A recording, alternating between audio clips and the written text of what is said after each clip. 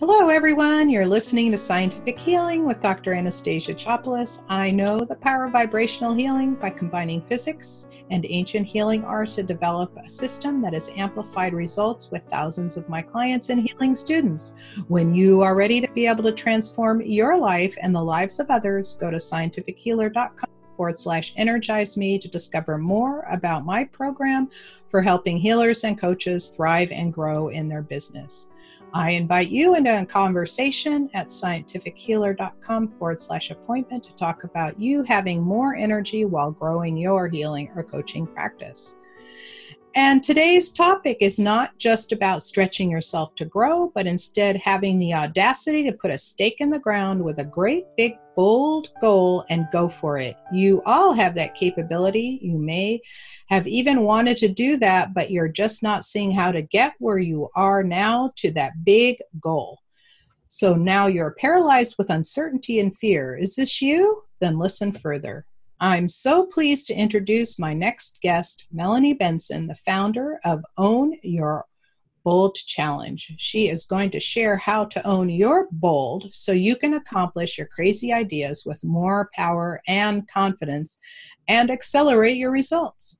Melanie is the perfect person for this topic. She is an optimizer, and what I mean by that, she has a gift for guiding mission-driven entrepreneurs to thrive as they emerge as leaders in their business and industry, basically fast-tracking them to success.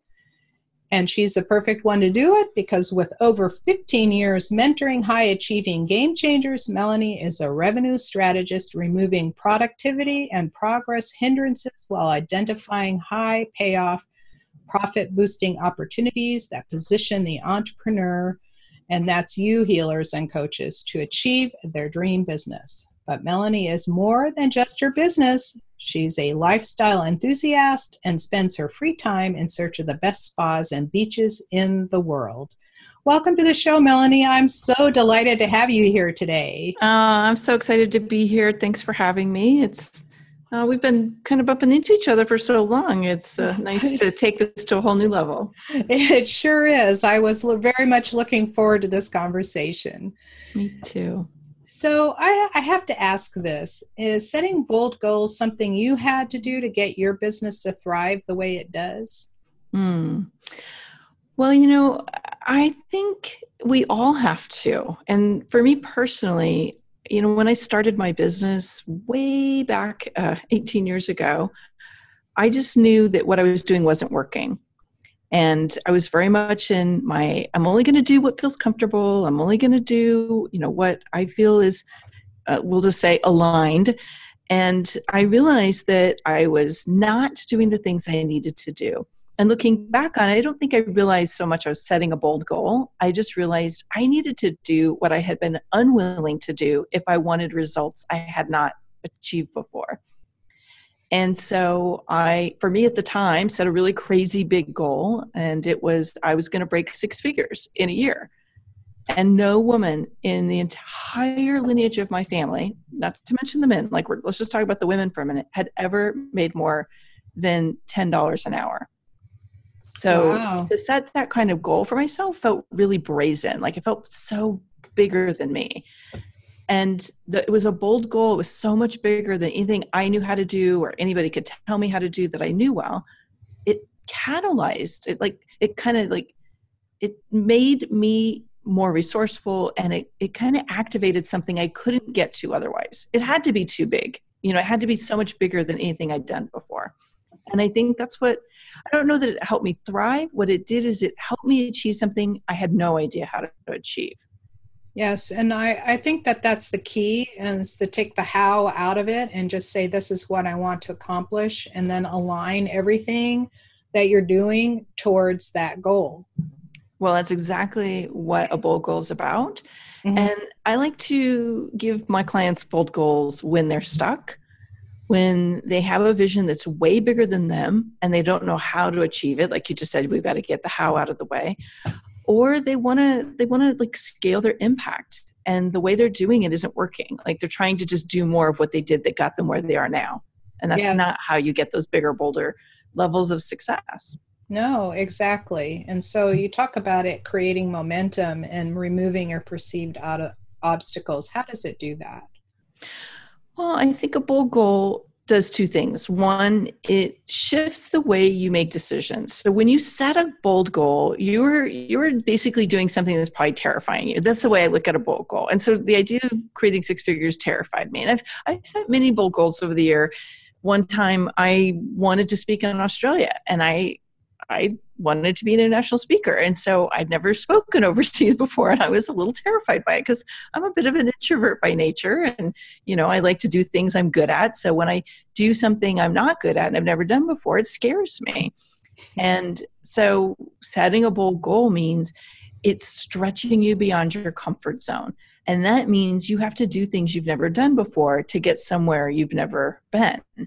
And so on one level, it's stretching you. It's causing you to be more resourceful. It changes the way your brain works. So if it's something you know how to do, or it's just a little bit bigger than what you know how to do, it's so easy to fall back into old patterns. But if we want to achieve something we've never done before, then we have to push ourselves out of that comfort zone and use new thinking, new strategies, new actions. It's like you literally have to catapult. And Yeah, so the second, yeah, you I want to add think, something? yeah, I just wanted to say, I was smiling when you said I'm an introvert. Well, I'm a severe introvert too. And I think that a lot of us who work on our businesses are really introverted.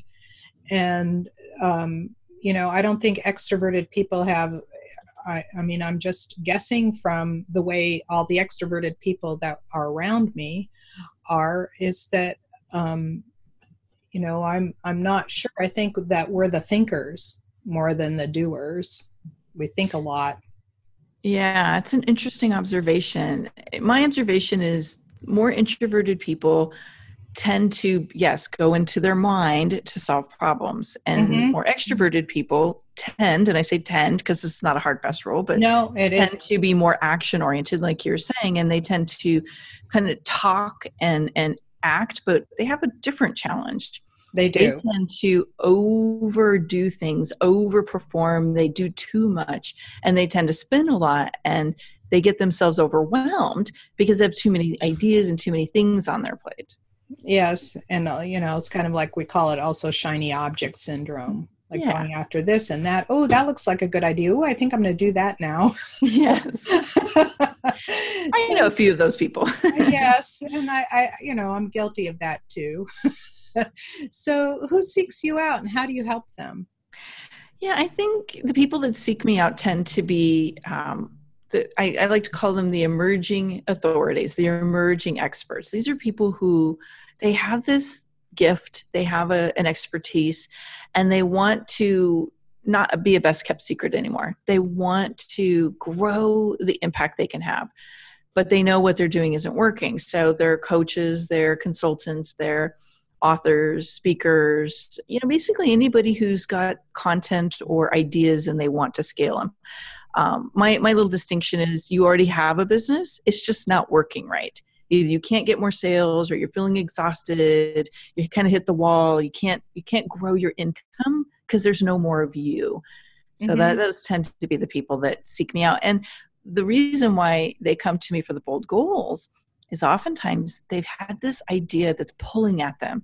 And that little voice in their head says, oh, you can't do that. Who are you to think you could pull that off? Oh, you don't know how to do it. So it just gets stuck.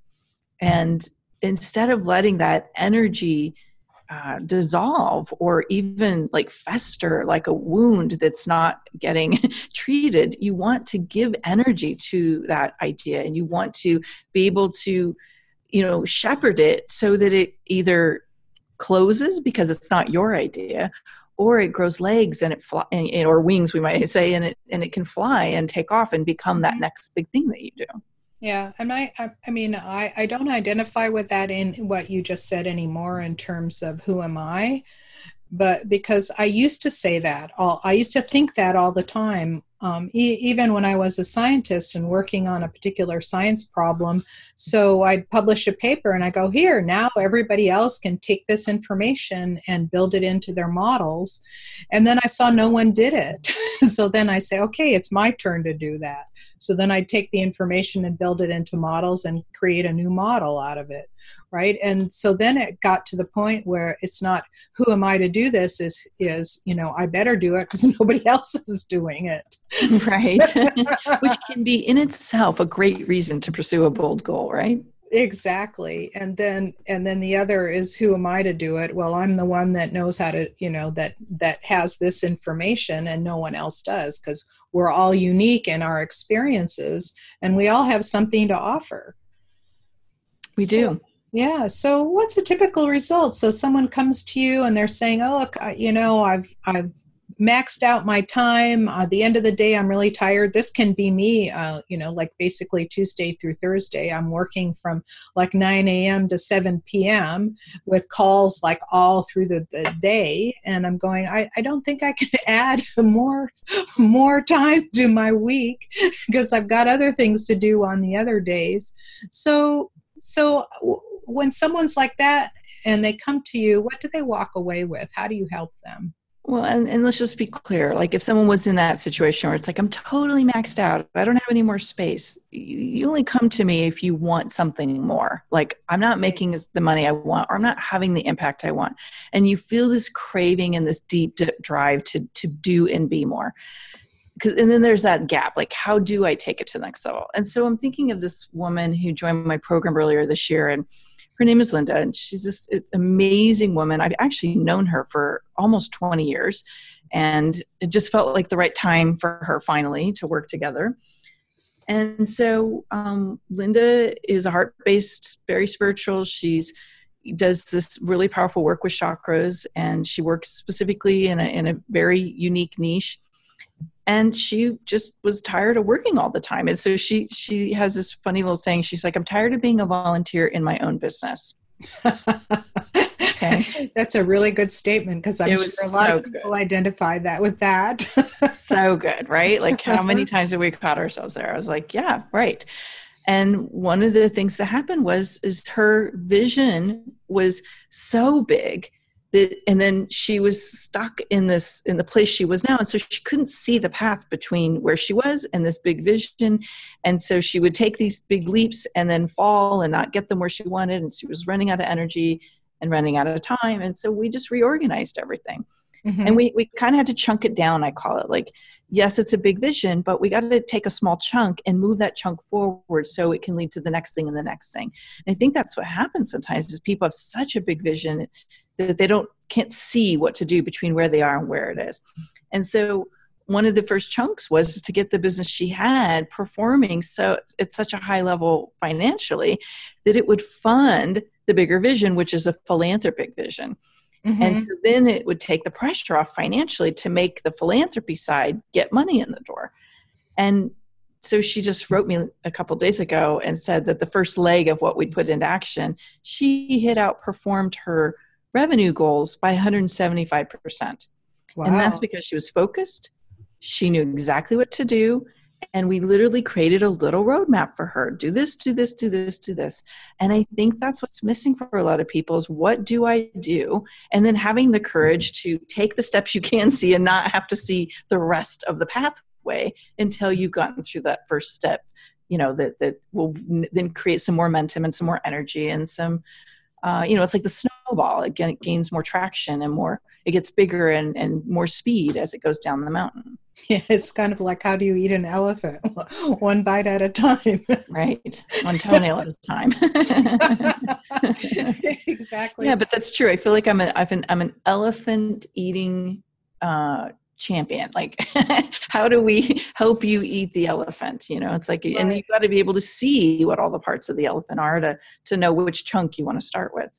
Well, yes, exactly. And I have a big audacious goal too. It's bridging the gap between conventional and energy medicine. And, I can see like little things in between, like where do we have to go and how I can build clout and how I can, bring more people into the fold of helping them heal. But getting to that big goal, I'm still a little fuzzy, but I'm not worried. It's one of those things. I don't know how to do it yet, but I'm working on it. Well, and that's where you just have to become the person who's resourceful enough, confident enough, and courageous enough to take the action that's in front of you to move it forward. And sometimes that's all I'm doing with my clients is, okay, how do you become the person who can take this big leap and not have to see the path? Yeah, that's the thing is getting over the fear of not knowing what your next step or your, 2 steps down the road is going to be.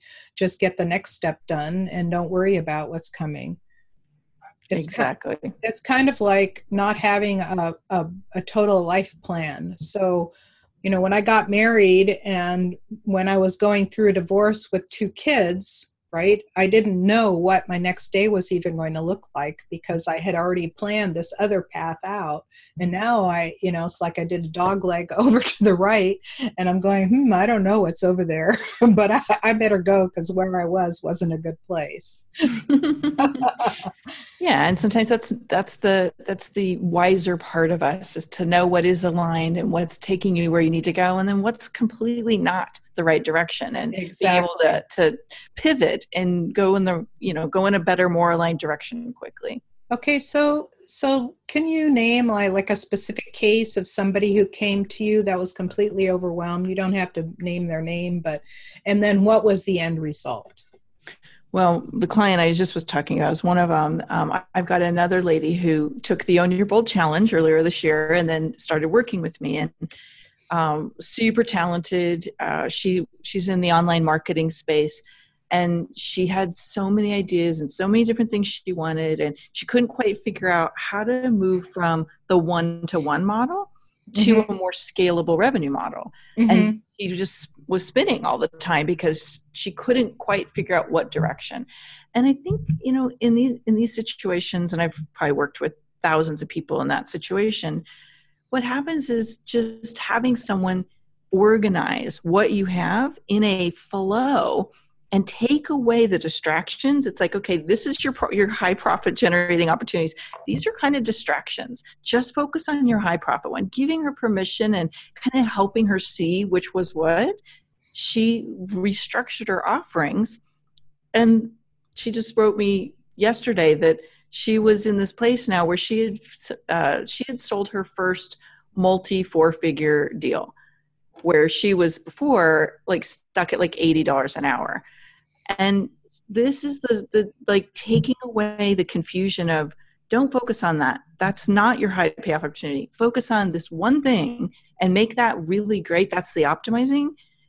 She was just on fire. It's like now she's just growing hand over fist. And I think sometimes it's just the simplicity. Simplify to multiply. Stop trying to do everything. Do a few things really well. And that gives you power, that gives you momentum, and it also allows you to use your strengths better. I love that story a lot because I think that identifies, a lot of entrepreneurs, and, whether you're a healer or a coach, you are an entrepreneur, right? So a lot of entrepreneurs will try to figure out all these different opportunities. Oh, that'll make money, or that'll make money, and that'll make money. Oh, you can do click ads, or you can do, all of these different little things that only bring pennies on the dollar, really.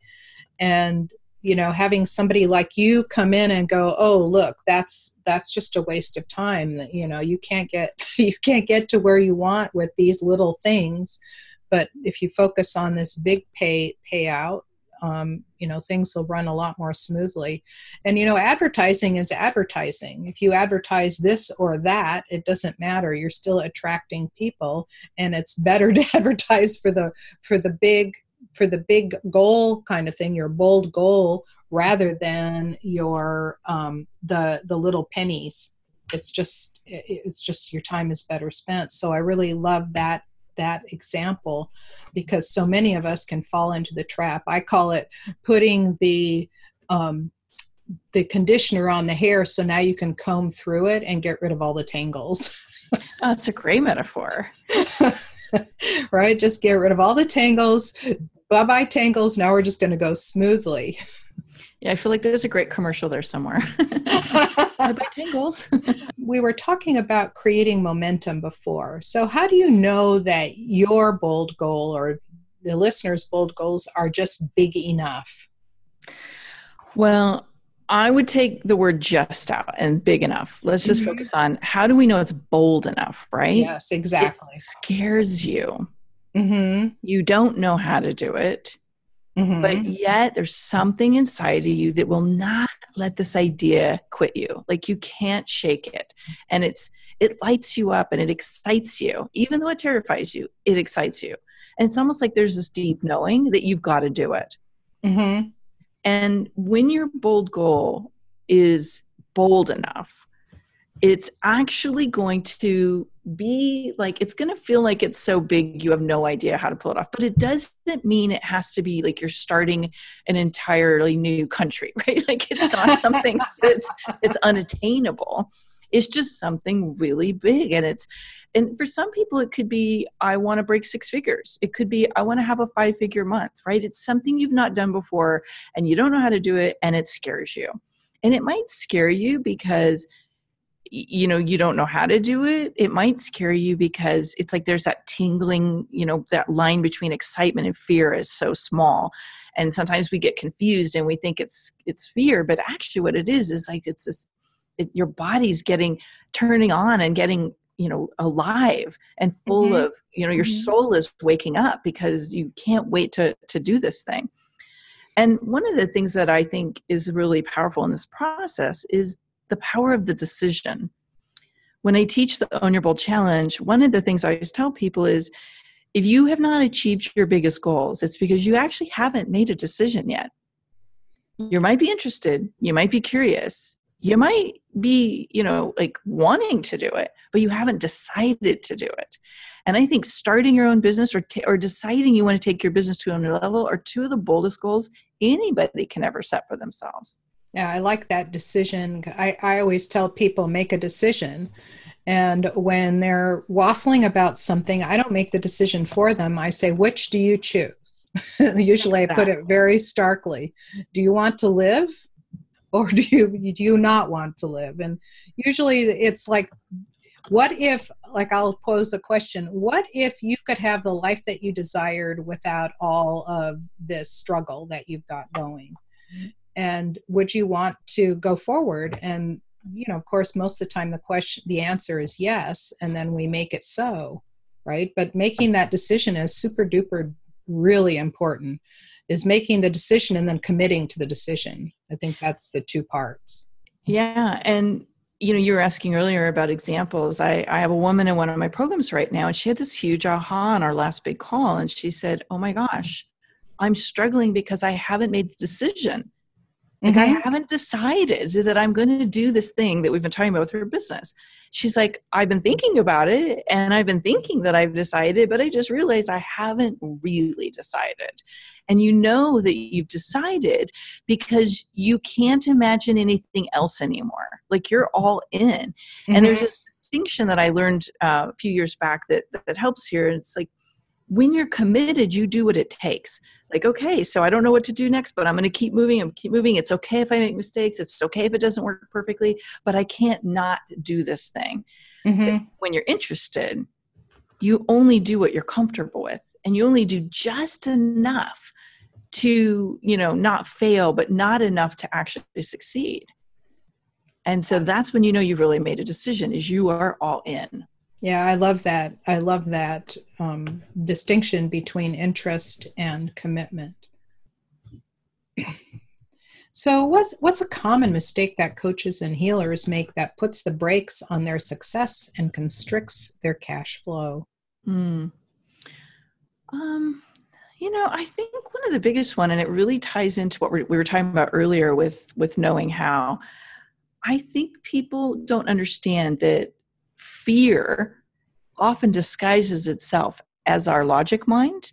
And when it comes to making a decision to go for your dream or to pursue something you're excited about, your logic mind kicks in and takes over and says, that won't work. You don't know how. Why would you take that risk? You can't afford it, right? Like it comes up with all these rational reasons why something won't work.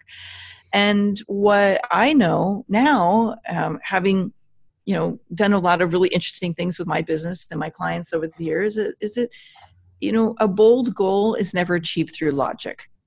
Bold goals defy logic. So that means you are actually defying your fears.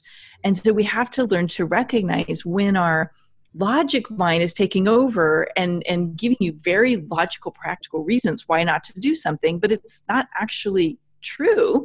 It's just that's the safety version of you taking over.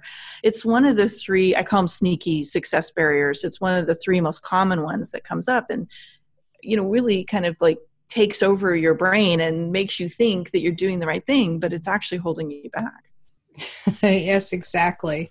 And, there's a lot of things. I've spent a lot of money on coaching and I've gone to lots and lots and lots of classes, and people say, well, how could you have spent that much? And I said, well, I'm worth the investment. I love that. It is an investment. We're always investing in our growth and in expanding our mind, even if all we do is meet one person who opens our thinking to a new way of seeing something or gives us one new idea, it's worth it.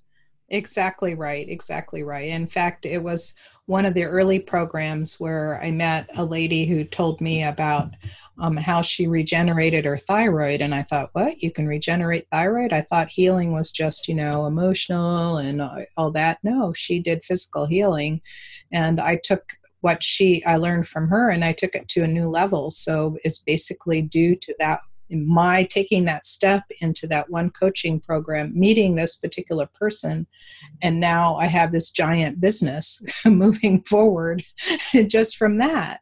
So even if, and the coach that he and I did not resonate at all, but that's okay because I met a lot of amazing people. So, I think if you look at your investment in that, and where would you rather invest, in the stock market or you?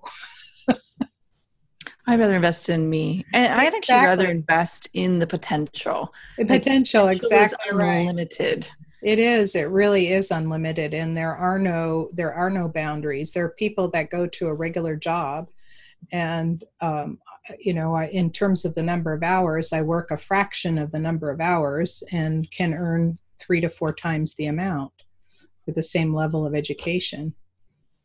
That's impressive. So what's the biggest lesson you learned that to do over again you would pass on to someone just starting out? I have learned so many lessons. Picking one is always a little bit challenging for me, but I think one of the biggest lessons that was actually the hardest one for me to learn is that I don't know it all, and that comfort is not necessarily the goal.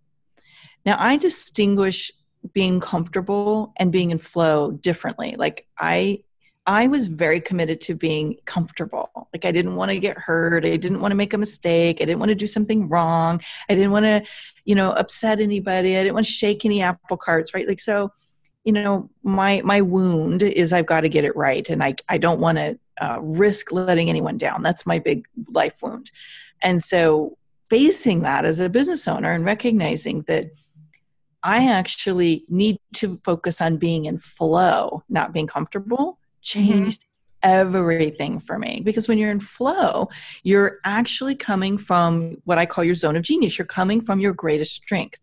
And you're doing things that use your greatest strengths instead of trying to like contort yourself and become something that you don't know how to be, and you're trying to be someone else. There's a lot of advice out there to model other people's behavior and like just do what I do. And you know what? That doesn't work for everybody. But if you know who you are, you know what your strengths are, and then you commit to becoming the person that can pull it off, then you find your flow state. And when you do your flow state, everything feels effortless. And that was my biggest learning, was to realize the difference between being comfortable and being in flow state. And it changed me. That's a really awesome distinction. I love that. And what can listeners do right now to tap into the magic of their bold goals? Well, you were saying something earlier, and I wanted to circle back on it. There is something that each and every one of us can do immediately to tap into the magic of our bold goals, and that is to make one. Like, first of all, you have to make a bold goal. And even if it's like just becoming a different version of you, like stretching into something new, doing something that you've never done before, that energy will continue to keep you growing and expanding, and it will take you somewhere you don't know you want to go, but it will take you somewhere that you will love. And so tap into the magic of your bold goal by simply deciding. Okay. Now, I do the Own Your Bold challenge once a year, which, stay on the lookout for it. If you follow me on any of my social media, I will let you know when it's coming. But it's one of the most powerful ways to activate a bold goal. But then I got to say one more. And secondly is decide. Use the power of a decision to catapult you. And really notice, like, am I all in or not? Can I give an example real fast? Do we have time for an example on that? Oh, we do. Please. Yeah. So, I can't turn my coaching energy off, and it just, sometimes leaks over to my family. So one time my brother wanted to come out for, it was one of the holidays, and it's expensive to fly from back east out here and, fly all three of them. And so he really wanted to come. And I said, well, have you decided? And he said, yeah, like, I'll be there. And I said, did you book the ticket? He's like, no. I said, did you tell anybody what date you're arriving? He's like, no. And I said, then you haven't decided. And in his mind, he thought he had decided, right? Like he was like mostly going to come. And this is what people do all the time with any goal. They mostly think they will, or if the money shows up, I will, or if I have time, I will. That's not a decision. So here's what I did with them. And I said, go book the ticket and tell everyone you're coming. And he's like, but I don't have the money yet. I said, I don't care. Book the ticket. I said, I guarantee you when you book that ticket, the money will show up. Sure enough, he had been trying to sell a truck for like something like 2 months. He had not one call on it. Within 48 hours of booking his ticket, someone called him and offered him the money he was asking for the truck. That's an awesome story. I love that. That is the power of a decision. And I see it happen all the time. And it shows up in different ways. And I think the other thing is we have to be open to all of the ways we can get to our goal, not the way we are attached to achieving our goal. Yeah, that's why I tell people, like, people are always saying, in their affirmations, they earn so much money. I said, why do you have to earn it? Why don't you just say such and such an amount flows into your bank account without putting an attachment to it?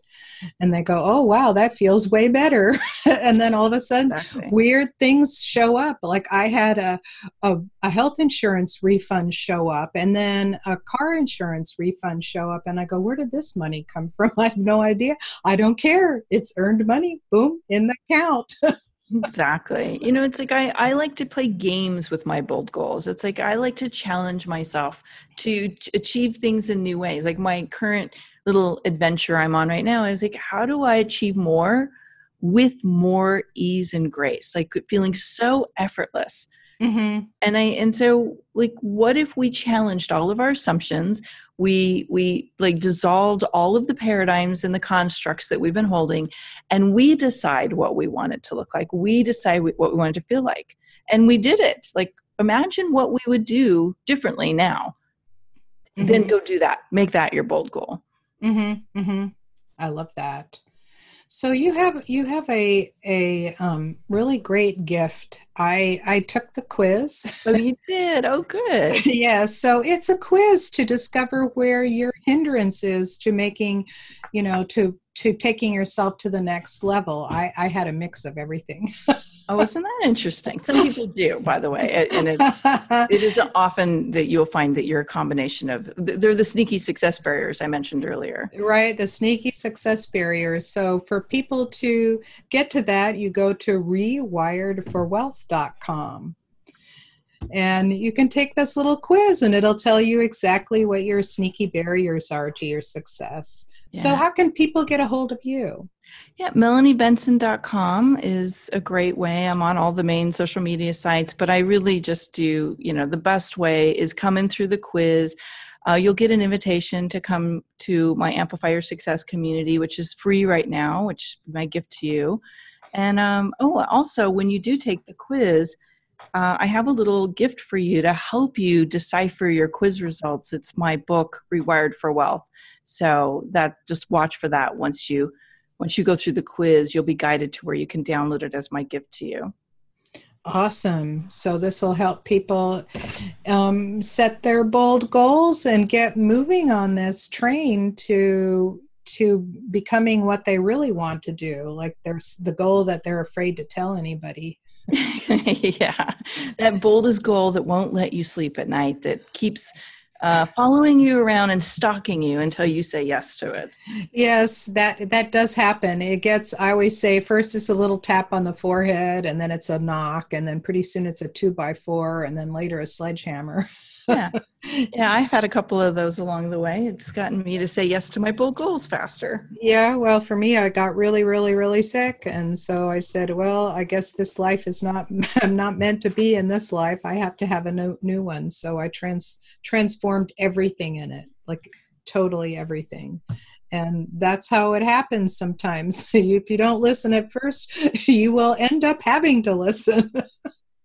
And I'm glad you said that, because I want to inspire people to listen to those bold goals earlier, and to really commit to doing it with ease and grace. Like, we don't have to get sick in order to be fulfilled. No, we don't have to, and nor do we have to torture ourselves into it, listening to what everybody else is saying. Mm-hmm. There are 1,000 different marketers happy to market you anything, but if it doesn't feel in alignment and it's a struggle to do it, then stop it. Like some of the things like social media, I am not a social media person. I just don't understand all this sharing stuff. So I have hired somebody to do it for me. Well, and that is, again, going back to this ease and grace. Like, if it's not your thing, then get someone whose thing it is. And what sometimes I think happens is people don't do it, and they say it's not aligned for me, and then they avoid it. But if it's part of the path to get you where you want to go and it's not your thing, then decide you'll hire someone amazing. And even if you can't afford it, the power of bold goals will help you find the resources to make it all work. Well, I had that situation, and within the first couple of months, I ended up getting somebody that paid for the whole year of social media. There you go. Really super easy, right through the social media. So I know how well that works. Like that truck story, that's exactly what happened. Within 2 months of hiring this person and getting my social media in order, boom, I had a client that I sold a $6,000 package in 20 minutes. That's a great example. And that's probably one of my early bold goals was I needed help to grow. And I didn't know how to hire anybody. I didn't have the money for them, but I made the decision I was going to hire someone. And I ended up having a 3 times return on that investment. I was able to take on 3 more clients for what I got off my plate. So again, it just all goes back to the decision. Decide, and then you figure it out as you go. Exactly. And I did find the right person, and all I did was open my mouth at a networking meeting and say, I'm looking for a really good social media person, and boom, she fell in my lap effortlessly. It's funny. That's kind of how it worked for me too. So we can do things with ease and grace and no struggle. That's right. So thank you so much, Melanie. Thanks for having me. I really appreciate you coming and sharing all this beautiful wisdom with us. And I really loved all those examples that you gave, because it's very illustrative of how to move forward, making a decision and committing to it and moving forward and not being afraid, or being afraid and doing it anyway. Yeah. And really understanding what fear is. Fear doesn't mean stop. Yeah, Always. actually. Sometimes it does, but not always. Well, when I was in a 12-step group, we always said that fear, when you're afraid of something, that's the direction you have to go. Yes. Isn't that interesting? And that's the bold goal. Exactly. So thank you so much. Thank you for having me, and thanks for listening in today. Okay.